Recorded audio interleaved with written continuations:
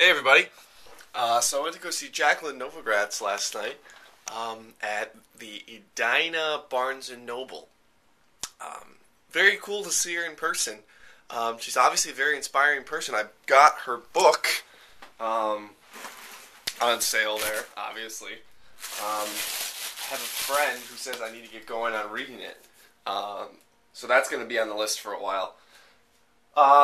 So yeah, she, very interesting person. The blue sweater, it's kind of a story about, the title is about her, kind of serendipity and how we're all interconnected. She basically finds a blue sweater from her childhood on a boy in, Rwanda, I think, about 30 years or something, I don't know, after she lost it in childhood, and, very interesting. I'm excited to get reading it. But if you haven't read about her work in the Acumen Fund, I'll link it up below this video.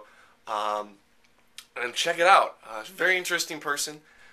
And yeah, so a lot of things going on with the Factionist lately. I'm doing a lot of work. And yeah, so things are going really well. And thanks for watching.